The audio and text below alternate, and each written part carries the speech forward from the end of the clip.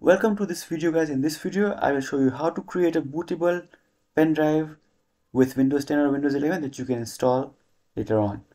First, go to this URL. You can click on the link in the description and then download or click on this Rufus 4.4.exe and the download will start.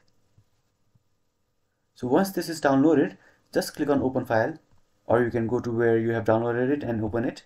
So when you're asked this, you can just click on no. And now your Rufus application is open. Now this is the pen drive that I have. So from here, you just click on this and you click on select, and then you select your ISO file of Windows 10, Windows 11, Windows 7 or whatever. So I'll select this and click on open. And now make sure you don't have any important thing in your pen drive.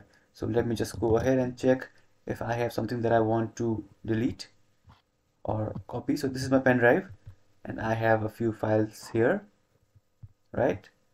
So they can be deleted easily, so I will not do anything.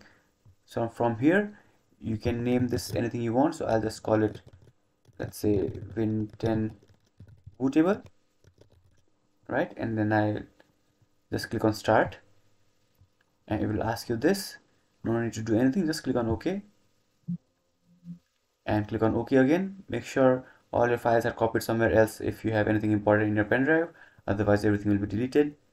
Click on OK again, and finally your formatting and bootable pen drive creation has started. So it will take a few minutes. So finally our pen drive has become bootable and we can safely click on close.